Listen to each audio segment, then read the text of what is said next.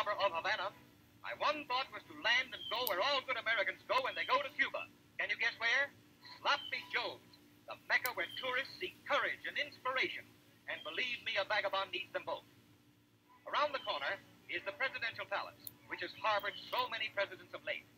Then on up the Prado, Havana's most beautiful promenade, and we come to the latest jewel in Cuba's crown, the imposing Capitol, larger and more beautiful than our own capital in Washington. By the merest chance, I was able to obtain this historic view. In the center of the group coming down the steps is ex-President Machado, leaving the Capitol for the last time.